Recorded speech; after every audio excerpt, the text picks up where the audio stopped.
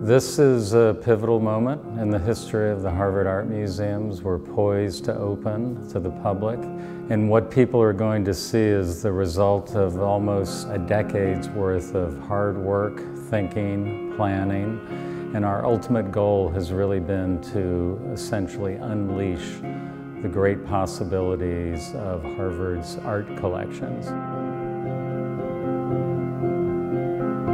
This is one of the biggest and one of the best collections of art in the United States. And I think our goal in this project has really been to begin to use these great collections in ways that encourage innovative teaching and learning, and also in ways that really reflect how a university works in the 21st century.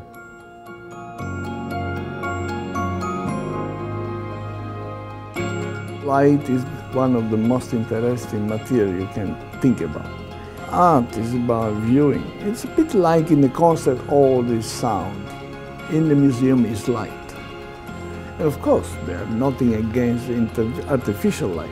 You can have perfect lighting, but in some way the natural light is more interesting because it's not perfect. It's not entirely predictable.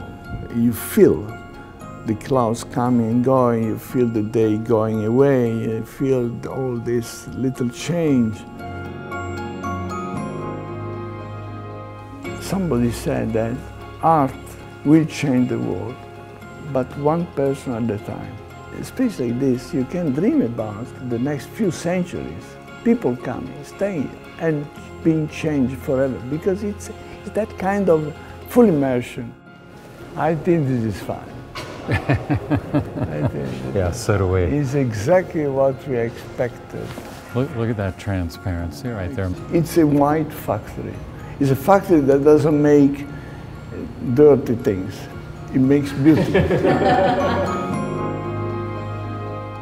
This may strike some people as slightly counterintuitive, but we're actually interested in slowing people down, decreasing the tempo of learning a little bit. We think when that happens, the mind and the eye begin to work in very different ways. There's, I think, a kind of historical reflexive reaction here to works of art. It's that they're simply beautiful things. They certainly are oftentimes beautiful things, but when they're viewed as material embodiments of ideas and values and traditions and emotions, all of a sudden they then turn into very powerful teaching and learning resources. And now we have state-of-the-art physical facilities that are designed to encourage this kind of interaction, this kind of thinking and learning.